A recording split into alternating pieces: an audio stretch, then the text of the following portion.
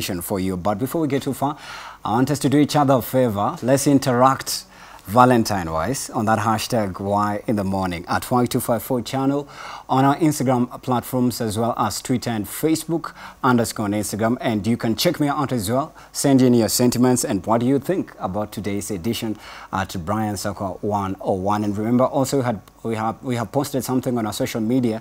We'll be sampling your feedback as well. So being a Valentine's edition, we have an amazing surprise for you. We have couples joining us in studio. A couple, not couples. Couples is two, in as much as it's already two. But we have a couple joining us in studio, the Munenes. Hi, good morning. Nice to meet you. Good morning. You guys have good energy, you know. You're giving people let's get married vibes. Let's get married right now. Thank you. Thank you. Asante sana. But welcome to Why in the Morning. Thank you. I understand she is your Maureen Nyawera and Yes. your Dennis Munene. Munene, but yes. now together you go by the name the Munenes, which you say is your brand name, Yes. right? Yes. Why did you decide to go with the Munenes? Not like anatuna jina yake peke yake social media or bakina yako, but in as much as you guys are couples though. Yeah, you know, she's my best friend. So I had to do this thing with my best friend. It's as simple as that. Right. Yeah. So in short, marry your best friend. That's Yes. that's what I've got. Yes, yes, yes. All right. Yes. And now let's get to know you a little bit. How, you know, the question is usually, how did you guys meet? How did you spot her? And how did she spot you? Yes. When was it? Yeah. How did it happen? And how were you guys feeling? And how old were you even that time? Ladies first. Okay. Yeah, she can go first. Oh, thank you so much. Right. So thank you, first of all, for hosting us. You're welcome. We are the Munenes. And how I first spotted Mr. Munene, I first saw him in Sunday school. We were in the same church, in the same Sunday school. Okay. And our parents also attended the same church.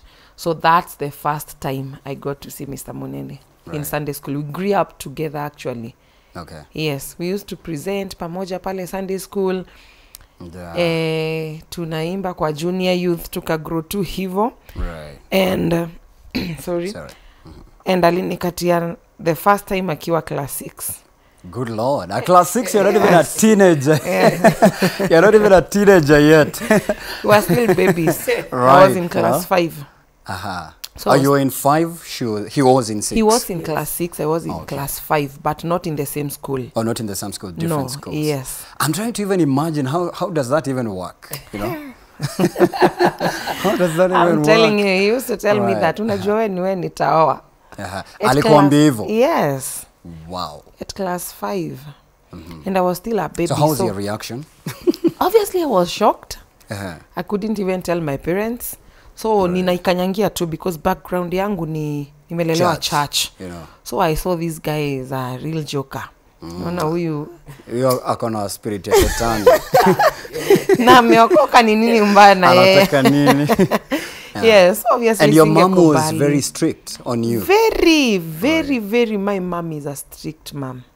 Yeah, still to date. Actually, niliacha kupelekwa shule form 4. Yes, that's my mom now. So at class 5, singekubali. But we became best friends. Because he was a God-fearing person. Ataka alikuwa ananikatia at class 6.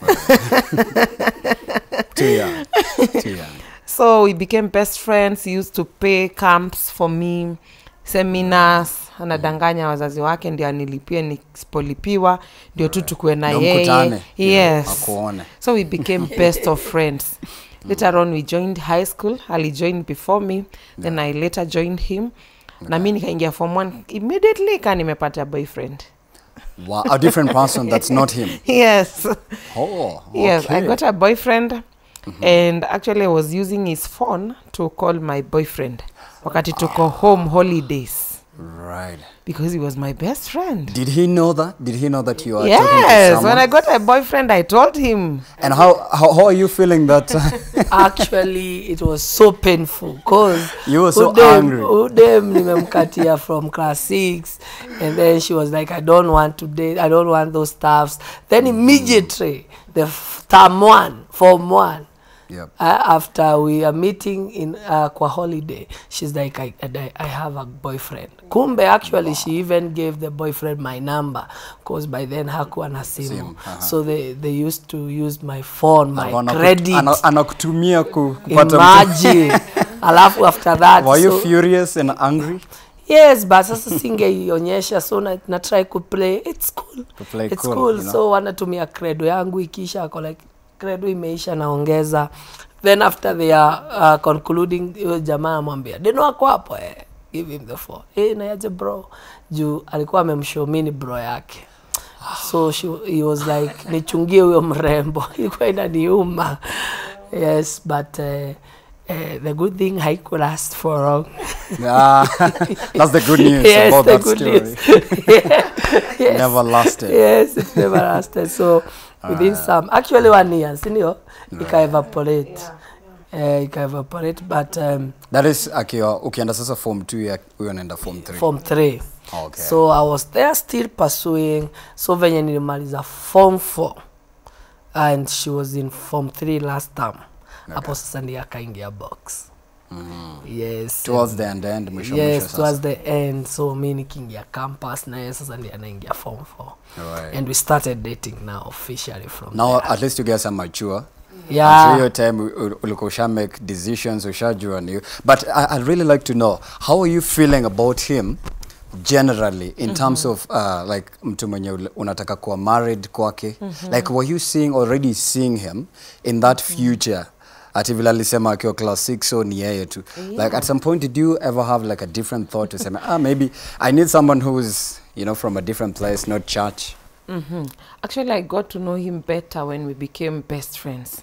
And I could see this is my husband. So hata nikipata yule boyfriend, I just want to nisiingie tu box haraka haraka, wacha nimuangalie kwanza. I wanted to walk that journey with him. And vitu tulikuwa tunafanya, vitu tulikuwa tunaongea, I knew actually this is my husband. Right. Yes. Because he nurtured me a lot when it comes to ministry-wise. Yeah. Because nyinyi mmetoka kwa a very religious background. Yes. He really did. School, church, home. Yes. No, hakuna kupati. But I'm sure those temptations as you meet friends, okay, wa campus when they come from like a different background or on a different exposure, nakwambia, I'm already kuja twende to hang out Friday or meet watu wengine different kido. I'm sure there was such instances at some point. There were such, but I thank God I never fell into one. Yes, I never. Okay. Yes. Now, when you came to now introducing him to your parents, because you mentioned your mom was very strict. At some point, in fact, you're saying it ni juzi tundo alikubali sasa officially. Yes. How did she take it all along this journey? Wow. So we told our parents officially some few months before our wedding. Yeah, maybe like 6 months. Yes. Wow. When we started dating, they knew we are dating, but we had not told them officially. Nikamkalisha chini ati nikamwambia, no. So when we felt it's our season now to settle, actually after he proposed to me, now we felt it's our season. Ilikuwa tunaenda December holiday. Right. That's when we decided now to go sit our parents down and tell them. Right. So here December ndo nikamwambia, Mom, you know what? Is this 2019 the same year? 2018, 2018 December. And Maki, we had agreed with Mr. Munene when we want our wedding. Even the dates. Tuko tumeshapanga dates. Tumepanga everything. But bado tujambie wazazi. Yes. Because you aren't sure if they're going to accept it, say yes or no, especially with your mom. Yes, I knew hataki. Because she used to tell me, mi huyo jamaa naona na yeye nisitaki kuona na yeye. So actually I'm really interested to know what made mom dislike him. You know, she knows his background, anajua kwao.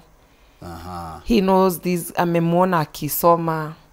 Memaliza campus bado anaona he has nothing. So my mom was like, hey, sita kusomesha hivyo vyote, then you just get married. Unanipea some low grade vibes. You're like, get a billionaire. Yes. But you're like, this is him. Yes. So just to make our dating life smooth, I decided not to tell her. Okay. Kitambo. So by the time I'm telling her, we are so sure, nimesha omba, December harusi tumepanga June next year, so it's only 6 months span. And she was very shocked. She didn't kubali. Alisema no, it can't happen. Right. And what did your parents say? So for us too, for my parents too, ilikuwa a shock because number one, situation wise, sikuwa na any. Financially, so yes, financially it was bad. Na hapo umeshamaliza university. You actually, never I was had jobs in hosted between? in Nairobi. You never had a job in between or an internship or some sort of business? Yani, nilikuwa na to hustle, but the returns were a bit very low. Very true, because hata nilikuwa hosted in Nairobi. Right. Yet I feel a very strong conviction that is my season to get married. Na hata niko hosted in Nairobi. And you bravely went for it. Yes. So when I told my parents, for them the first shock is how? Hauna heni, hata home ujajenga, you don't have anything, you are hosted in Nairobi. So unaoaje? You know, they thought ni ile you're crazy. Craziness ya vijana. Right. But I was actually waligojeka like for 2 weeks. But your story. But I told them, I know what I'm doing. I know it's my season. Okay. Hata ikibidi tu just on one Sunday pasia sembe like by the way, what I wanted is marrying right. Hata akisema kama ni after Sunday service, anatweet anasema na kuna watu nataka kuombea wawane. Me, I was ready for that. What I wanted is to marry right. I didn't care wedding or what. But when we started the process, ilienda poa. God had come through. It was one of the best wedding and things went well. All right, yes. And here you are. Now I'm just interested, kujua in between, who was your biggest support system? Because you hauna kitu, yeah. You co-hosted Nairobi. Yes. And yet you're eyeing this amazing, gorgeous lady as your wife. Yes. As in, where are you getting the hope? Nguvu unapata wapi? Where are you getting the energy? I know. Yes, because by the way, it wasn't easy. Right. But I had one support system, my pastor. Oh, your pastor. So alikuwa ananiaminia hata kushinda vile najiaminia. Right. So I could tell me, and he had the same story. Story yake pia ilikuwa inakaa yangu. So so when I look at him, I could get hope. I could know nitafika hapa. And surely it worked. What is one word from him that kept you going? Yeah, one word from him is number one is everyone kuna kuanga na process. Nothing happens kwa overnight, but every day kila step una take in life ina determine where you're going. So kila process iko na reason kwa the things zenye unapitia saizi ni juu God anataka kukuteach some things for the future, which I see them today, because the life wenye nilifungiwa keja, mimi nimefungiwa keja, nimelala njaa, because today sifungiwi keja by God's grace, silali njaa. When someone approaches me on the same, I'm able to help them. Siezi mjaja ati ni juu ni mlezi, because I wasn't lazy, ni venye things hazikuwa zinajipa. So when someone comes with such a story, I'm in a position to help gladly, because I know, yes, because I know inafikanga to that point. Si ati msee ni venye ni mlezi, so I'm not judgmental. Si ati ni connection, si ati atafuti job, you know, all these things you see in social media. We tafuta kazi nini. Literally right now, actually kuna demo nya nataka boyzana job. As in, like you mentioned, like family mesema. Yes. For all families are like, find somebody who's rich. Yes. An established man who has a car, a job and a business. Mbona uende kwa mtu ana mashida. And I'd like us to talk about now modern day relationships and marriage, especially in regards to Valentine's Day. Yes. And I'm happy you guys are here. Leo kuna pressure ishaanza. Yes. Pressure ishaanza ku build up mapema sana. Imeanza as early as 4 a.m. Yes. So kuna watu wako na expectations, nataka mimi leo nataka Bentley babe, kama unipei Bentley sijui mimi naenda kutafuta mtu anaweza nipea Bentley. Do you feel like relationships za saizi, people are marrying because of material things, anataka kuwa na mtu because of what they can offer, of what the family is made up of, the name, the money, the glory, etc.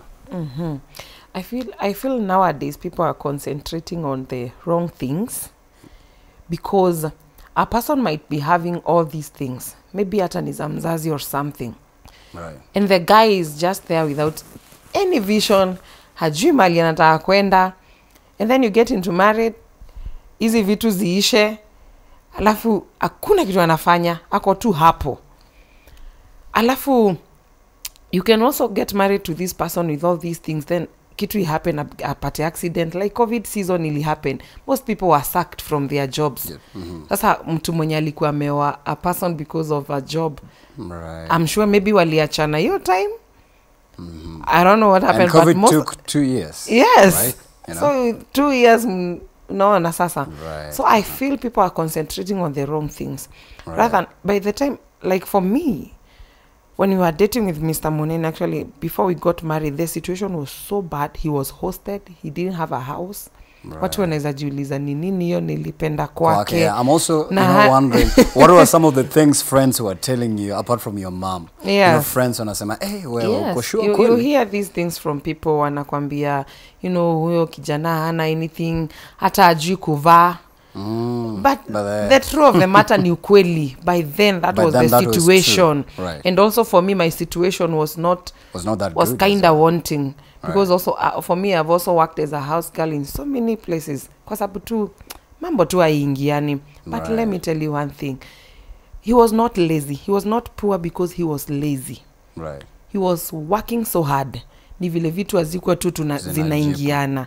But this guy had a vision. Right. He had a great vision, and I could see right. ahead of today. Right. On that note, is that what attracted you to him? Like, what made you get attracted to him? I can't say that I have a specific reason why I love my husband. Okay. But the fact that he is a God-fearing man, okay, a God-fearing person, that I think is the most key thing. Because there are some things that Mr. Munene will not do just because he fears me. But because he fears God. He fears God before me. Okay. So even in the house, I'm so settled that Mr. Munene, there's some things he can't do. He can't do. He can't beat me. I know he can't cheat. Right. Because he follows... cheating. No, because he follows the word of God. He fears his God. And he can't go contrary to the word. Yeah. That's number one. And I'm saying that he is a man of great vision. I could see beyond that moment. All right. Yes. Today, those people who are telling me not to marry him.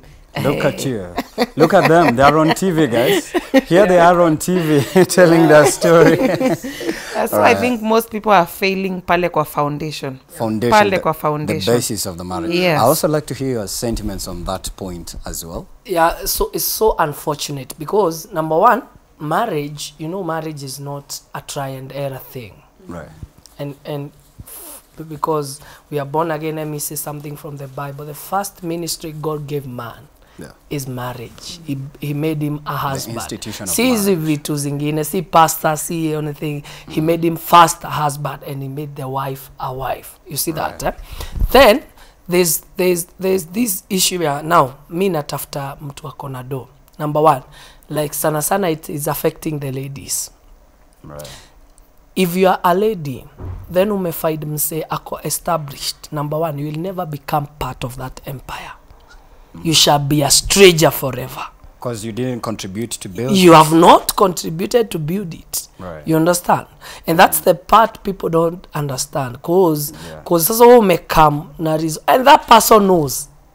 Yeah. Unajua the bitter truth, hata yeye anajua wewe umekamjua hizi vitu niko nazo. They know frankly they know, because hautaweza kuihide. However utahide it ina come out too. You see that? Number one, you will never become part of that empire. And number two, because that person knows kenye reason when you may come into this marriage, that marriage will never work. Because back in the mind anajua hizi vitu zote unanifanyia ni jiado. And the third thing and which is so unfortunate, you know, anytime you love someone because of a reason, the reason may be taken away. The reason can fade off. Die. Now that's why I tell people, don't love anyone, just love them. Because iyo pesa, something can come, iyo do ishe. So that means mumeachana. Kuna mtu alisema nilimpenda juu ya height bwana, napenda tall, dark and handsome. I know. Accident inaweza happen. Right. The tallness ama the udaka chomwe na something, God forbid. You know, iishe. So marriage, number one, marriage manze si kitu ya kuingia utoke. Ni kitu umeamua, I'm there to stay. We are there to raise a generation. We are there to work. Right. Work towards your life unataka. Watu waache. That is a lazy mentality. Yeah. Watch, my friend. Right. Tafuta like. But you know they say families would say umeenda high school tumelipa over $1 million. Yes. Umeenda university tumelipa over $5 million. Yes. Umegraduate uko na first class honors. Yes. Mbona usiende kwa mtu rich mwenye anafit pia standard yetu? What happens in that case now? And that's why let me answer that. That's why this time of late tumeona the brutality icon in marriage. You're seeing people who are rich, literally rich, they are killing each other and killing themselves because money is not a source of happiness. Utapata do, utapata anything, then you miss something else. Peace. Right. You know, peace, you don't buy peace with money. Kuna wase wanalalia porch beds, you know, na in millions house, yet they don't get sleep. Hawana peace. You understand?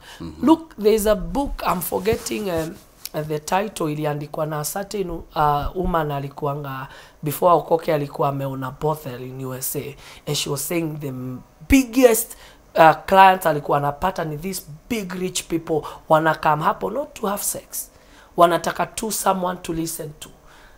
Wanaka na that lady anampe the stress, you know, just for them to become a therapy, a venting session. You understand? You know? So in some of these rich people things watu wanakimbilia, that's why unaona brutality iko juu, because though there's peace, you don't get it from money, it needs something extra. Right. Now that's why unaona it's so unfortunate, our ladies wanakufa, unakuta manze wanawekwa into sacks. That's funny. Unakuta mtu amekuwa stable, watu wanashtuka, they have been married for 30 years, wako very stable, they have everything you may desire, yet unasikia at one morning the husband killed everyone na akajiua. Because marriage is not about all those things. Right. Marriage is about, number one, companionship. Right. You understand? It's about companionship. So lazima mkue compatible. You are one. God alikuwa amedesign mkue one. The day you find yourself nyinyi wenyewe you are two in marriage, that is not marriage. Na itaenda ikue something bad, ikue a bitter well. Right. Na ina lead to death. Right. Ita lead to death. Wase wajue hivyo. Yeah. Right. Please marry and I'm not encouraging laziness. Of course, wanaume jitume, you are there to provide. Try kabisa. One day itajipa tu. One day itajipa. And people, live your means. Kama leo, live within your means. Kama uwezi afford nyumba ya 30k, please. Enda kwa 45. Enda kwa hiyo single. Right. God atakubless ya huko. Atakuinua. But you know, bro, people do not always see it at God atani bless. People are like, me, I'm not meant to suffer. Okay. There's that song by Tiwa Savage that says, I'm not meant to suffer. Me, I go follow politician, I make money. Yes. So I'd rather go for the fine things myself than wait for 15 years to get mine. So people will say, I'd rather take a shortcut. Why not if I can get it easily? Now, the shortcuts, I like the part umesema is a shortcut. Shortcut always leads you to the wrong place. Right. Unaget, Yeah. Look at the people who are successful in everything, in marriage, in what? And successful means sio dos. Do doesn't weigh success. Kama ni kuna wase wengi wako na do yet they are not successful. Okay. You understand? Unakuta wanaenda to brothels to find other things, wanaenda to other places. Yani there's things wana miss. A true successful person kuna kitu inaitwa process. Okay. Na hiyo ndio kitu sisi Trusting generation yetu hatutaki. And the process should trust us. We don't want to trust it. And mark process, Right. the longevity of the process or the shortivity, kama there is such a word, of the process, depends on how soon you mature. Wow. Because God does not trust children with things. So si lazima ikuwe 15 years, inaweza kuwa a process of 6 months. Right, even 2 months. Even 2 months. It is how soon can God trust you? Maturity. Maturity. No. Build capacity. Wacha kuwa a son, mature up. Na hapo God hana issue with blessing you. Unaona? Because we have men wenye wako na beards wako 40 yet they are still in diapers. Women who are age-wise. In diapers, literally? I'm meaning no. like mature mentally, emotionally. Mentally, you see all these things. The physicality is physically iko sawa. Manly, but because maturity is not about age. It's not physical and it's age. not about age. Usidanganywe. Okay. Na kuna wase wako 18 years. Wako so mature. They're 18 but mentally 35. Yes. And that is what hiyo ndio inahitajika in this thing. Unaona? Hiyo ndio inahitajika in this thing. I have an issue. Unapata saizi everyone is about crowd chasing. Nini. Una make money, yes. Even unatumia wrong methods and what. But in the future, it start catching up with you. Actually, the question is, how far can you go with that? Yes. How many years? 50, 100, yes. 2 months, or a year? Yes. Right? And the problem is, after the Bible says, what of born is of the Spirit sustains. So, ukianza saizi wealth yako na fraud, you must maintain it with fraud. Yes. Right. Always maintain na church. The day you change, inaisha yote. The day you change, you go to church, the fraud yote inaanguka. You start afresh. Different foundations. Yes. You mentioned that. Foundations ya fraud haiwezi hata ukiokokea juu. This ya foundation lazima ibomoke yote. You understand? So it is so costly. So costly to maintain that standard. Right. It's so costly. Wase, so wewe ukisema, this is what I want, are you ready to pay the cost? Because everything has a price. Usidanganywe. Everything has a price. Right. Yes. Now let's switch gears a little bit. Yes. It's Valentine's Day. Yeah. Of course, the day is finally here. Yes. Now, yes, I understand kuna National Prayers Day inaendelea huko. Kabisa. But lazima watu waende dates nini Yes, nini. yes, So, what are you guys doing to spice up your relationship? I'd like to hear from Maureen first before you go. What we normally do. For Valentine's? Because, of course, you're dressed in red, gorgeous, amazing. What other things are you guys going to do today? Wow. Most of the things actually we do mostly is just staying in the house and playing a lot. You guys play like kids? A lot. But then I forgot to ask, do you already have kids? How many kids are on the way? Yeah, we have a son. Oh, you have a son? Yes. Oh, okay. Yes, so we play a lot. We feel that when we play, kuna vile tu kautoto inatuleta pamoja sana. Your inner child comes to life. Yes. Apart from that, maybe we'll go for a date. Yes, tonight a date. Then go back to the house. And go back to the house. Yes. Sounds fun, not boring though. Yes. Yes. You're the playing part. Yes. But I really like to know what games are this. Hide and seek, bricks, PlayStation. Si tunacheza games mingi. Aha. Tunafanya kadi, tunacheza kadi kwa nyumba. Cards, like chess. Yes. Tunaweza fanya kitu ya ujinga tu kama tuongee Kizungu, ila tuongee Kiswahili wa kwanza aoshe mwingine. As in zetu tu tumejitengenezea. And when is the kid time? Because unajua as couples, I know there's somebody who's saying as couples there's some things the kids shouldn't be aware of, and there's some things kids should know. Yes. So when you guys are doing all this, where's the kid at? Is he watching? Seated somewhere? Ama mmemfanya medoz? No, you have someone taking care of the kid. Oh, you have a house help. Yes. Right. In a different, separate place. Yes. So they're not watching all this. They're like, no, Mom and Dad, are you crazy? Are you crazy? No, we separate what is needed to be separated. Okay. Yes. All right. Now, still on that, nitaka nijue love language yake, because it's a common thing anyways. What was his love language that actually got you so hooked onto him, and you're like, you are Mr. Right for me. You are Mr. Right. Well, Mr. Munenes' love language is praise. My husband akiniletea hata tropical anataka niseme asante kumi. Hey, thank you, my husband. You have done so well. He loves praise and also touch. Right. Yes, he will kiss you everywhere. as in touch in public, nimshikilie ni. Yeah, right. Yes, Hata yes. mkitembea, do you guys hold hands mkitembea tao? Yes. Do you meet people that be like, mtaachana tu, umeona wangapi? Does it get to that level? Yeah, people ni wale too. They'll still envy. Right. They'll still find things to talk about. Things zenye ni poa na bado zikiwa mbaya, they'll still find things to talk about. Yeah. So you just stick to your lane, you know what you're doing, you move. All right. Yes. Which is amazing. Yes. I like it. I'd also like to know what do you feel like was her love language that got so yoked? Yeah, so for her love language yenye ilini catch. Number one for her is simple. Number one is about time. She just need quality time. No, quality time. Oh, quality time. Yes. Yeah. The one of her highest emotional need, ama love language ni your quality time. She just need us to ende mahali, we spend time together. That's why most three tuko pamoja. Hata kama ni how, ama ni out somewhere, I just give her time, I listen to her, we joke, we do all that stuff, and ina strengthen the bond so much. Ina strengthen the bond so much. The time you guys are together, you're just doing mostly hata hatuna agenda, just be there, talk, peana moshene kidogo, all those things. Ina strengthen the bond, that friendship bond, because friendship lazima ikue kwa marriage, ina to strengthen sana.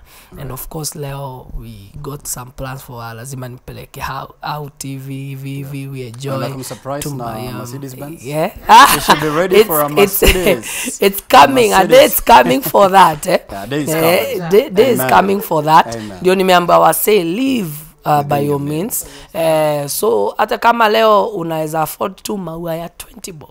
Yeah. Ni sawa tu. But unajua pia looking at the other partner, yes. Maybe the lady anasema babe mimi nataka tuende Kempinski, tulala Kempinski leo, after hapo tuende Diani. But now huyu msanii anaenda kufanya nini? No, the thing is, by the way, nyamaza hajasema kitu. But no, the thing is, then that is not your right partner. Oh, that's not the right partner. That's not your right. The right partner should be able to understand you. Unaelewa? And they should be supportive. By the way, the time alikuwa anafanya kazi ya nyumba, by then I was jobless. Iodo, she used to support me with Iodo. You understand? Wow. You see that, eh?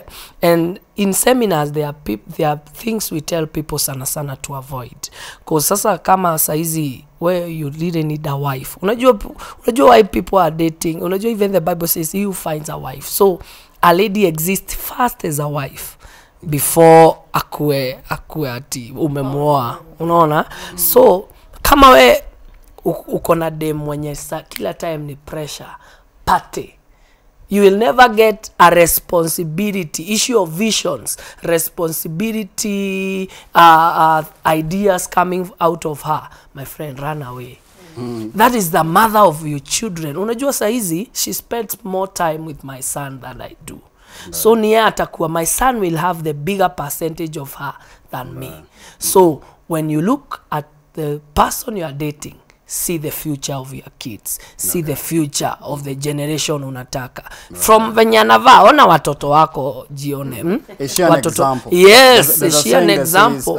In the modern day world, a lot of men who are broken, yes, is because they don't have a father figure who modeled for them how to be a man, like yes, a responsible man. Yes. Most daughters who are broken and beat about men, they never had a mother who modeled as an example of how to be a responsible wife. Because they're like, you go get money, yes, come back, come back. Then after now, we have money, then what? Yeah. What next? Dio ido. Yeah. Aya, twende party, alafu.